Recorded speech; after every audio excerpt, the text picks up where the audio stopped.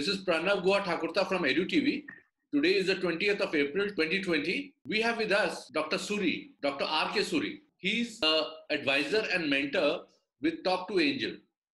Sir, you have got so much of experience, and this is a historic thing. No one has faced it ever, this kind of a crisis. What will be your advice for the students who are facing the closure of schools and universities? Thank you, Pranay. The first and foremost thing I would suggest the students to upgrade their knowledge and skills and acquire whatever is happening in the technology framework, learn the basic technology framework, and get connected to the world. Social distancing doesn't mean that you are cutting off yourself from the world. As a result, people haven't heard too much about the Zoom in the last 3 years before. Correct. And as a matter of fact, this has come as a very handy for many of the academicians who are now offering the online learning to the children.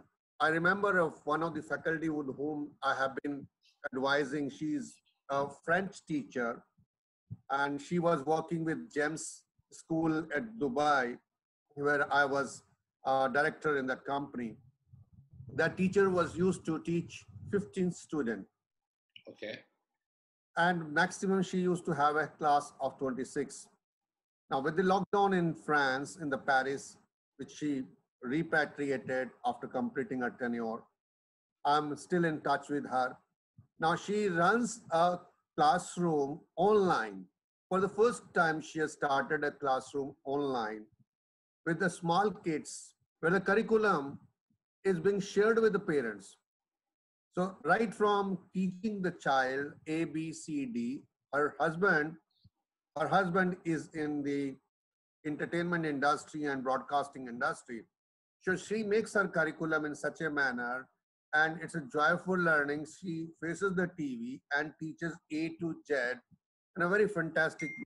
Good. And as a result, she has now 750 children having a subscription of her lecture, which he also thinks that's a phenomenal. She has been teaching only to the maximum 20 children. So as a result, this is the first thing which I would request, that adversity should not be considered as an adversity.